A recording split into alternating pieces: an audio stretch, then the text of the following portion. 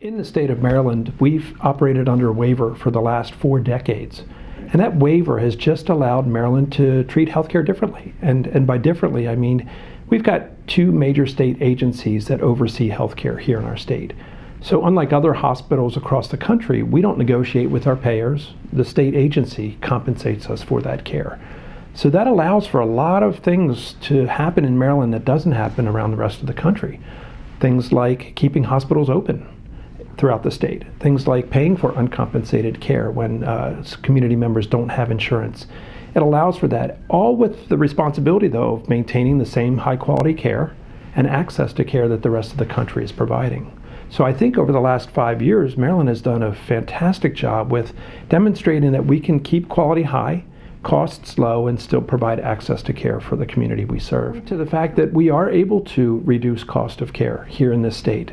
We do see that on the decline, in large part because the biggest percentage of the cost of healthcare happens at the hospital. You know, about 54% of that total dollar is spent within the hospital setting itself. So when we're able to focus on health and wellness and providing our community with access to primary care and specialists within our region, that helps people get healthier. And when you're healthier, then you use less of that expensive cost of care, which is in the emergency department. It's as an inpatient in the hospital. And when you're using less of that care, you're healthier and the cost of care goes down, but the quality is still very high because when you need it, it's here and accessible within your community. And what I found very unique and challenging, being the CEO here on the shore, is that for the 5 counties that we cover, from Kent down to Dorchester County, every county and every community is very unique with their healthcare needs. One size does not fit all within our community, and our challenge is trying to identify the best solutions for each of the counties that we serve. And in some cases, like Caroline County, it's a new medical office pavilion that we're building as we speak that'll open in February of this year. It's providing access to care in Denton for the entire county, from primary care to specialists to diagnostic testing, all under one roof, while still complementing that with urgent care. So that's one example of how a community without a hospital here in Maryland, one of only 2, by the way, can manage to still provide great quality health care to their community through the new pavilion that we're opening. Transition that to Talbot County as an example, and we're looking at replacing our hospital here in Easton with a regional medical center. So the process will evolve in asking the state for permission to build, getting all of the necessary approvals, and then relocating our services here from Washington Street to a new hospital out near the airport. So it's that degree of difference between our small 5 county areas that really is unique, but it's challenging to make sure that we're doing all we can to meet the comprehensive needs of the 5 county community that we serve. And recently we added urgent care to our portfolio. We've got 2 centers today.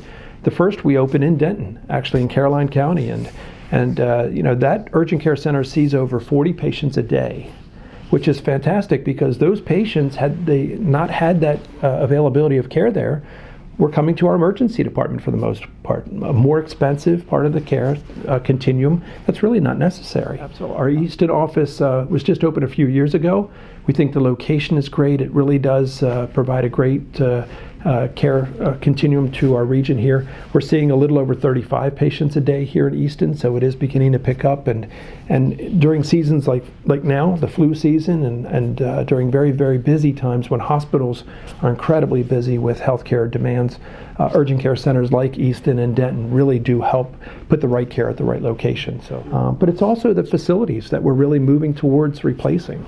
You know, we've got a number of old facilities within Shore Regional Health. The hospital in Cambridge is aging, and it's costing us an incredible amount of money to keep that building up and running. But we've got a vision and a plan for the future of healthcare in Dorchester County, and we're executing on that vision. 2018 was a big year for us to file requests with the state to replace that hospital with a freestanding medical facility.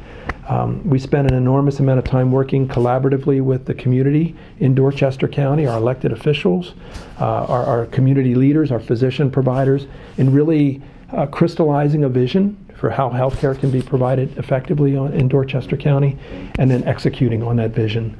And I'm so proud of what we've been able to accomplish. We still have a lot of work to do. We don't have all the approvals that we need just yet, but if things go to plan, we're looking at putting a shovel in the ground around summertime this year and opening doors in a new freestanding medical facility in Cambridge in the spring of 2021. Chestertown is unique in the sense that it's 35 or more miles away from their nearest hospital.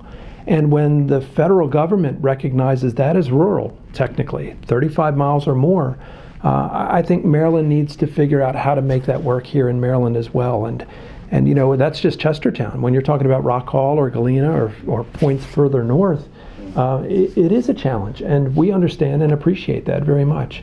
But we also recognize that as we're trying to reduce the number of admissions in hospitals to only those that are necessary, the number of admissions are going to go down. And as an example, in Chestertown, we're seeing about 10 patients a day on average in our hospitals with an average daily census of 10 per day. It's incredibly challenging. One of the things that keeps me up at night is finding the resources 24/7 to provide high quality care for that few number of patients in our hospital system. And I think with things like the rural study that was conducted several years ago through state legislation, like the collaborative that's come from that rural study, I think not only is there a recognition that there are unique parts of Maryland that really have unique challenges with providing health care and that we need to think outside of the box, but I think Annapolis is in a position to maybe start to do some pilot studies or start to think innovatively about what we can do in areas like Kent County. So I think it very well could take some effort from Annapolis and our state legislature and perhaps even our governor to help us identify some very interesting and innovative solutions for this and then help us implement those solutions. I think it is just once again the acknowledgement that if we want to provide high quality care to all Marylanders, we need to focus on the unique needs of Baltimore City and of Kent County. And there are differences between the two. But I think it's rolling up your sleeves, identifying what those uniquenesses are, and coming up with some creative solutions that, you know, preserve the waiver. That's paramount for the state of Maryland, but also suggest that there may be pilot studies that we could conduct that may make sense in places like Kent County, that may add additional financial resources to our community so that we can sustain the level of providers that we need to keep our community healthy there, or to help us with a new opportunity, a new designation for providing inpatient health care, something like or along the lines of a critical access hospital, where, you know, you're not seeing 50, 75, 100 patients a day in that facility. You're seeing around 20 to 25 patients a day, but you're caring for the right patients in those locations, and you're able to provide the support around the care for that patient to keep high quality care viable in a cost-effective manner. So I think the state is fully aware of the demands that are placed on us for healthcare, but I think ready to roll up their sleeves and help us figure out a solution for challenges like Kent County. Of course, there's going to be ups and downs, and there's going to be challenges with getting to where we need to be, but I think if you have a collaborative spirit, if you've got a clear vision, you know, executing on that vision and communicating is what I love doing. So I appreciate the opportunity to be with you today and share that message. But I'm also out in the community all the time sharing the messages with what we're doing. And that's where I find the greatest satisfaction, is when our community understands the challenges that we're facing, they realize the vision that we have, and they really want to help us succeed. So that's what's important.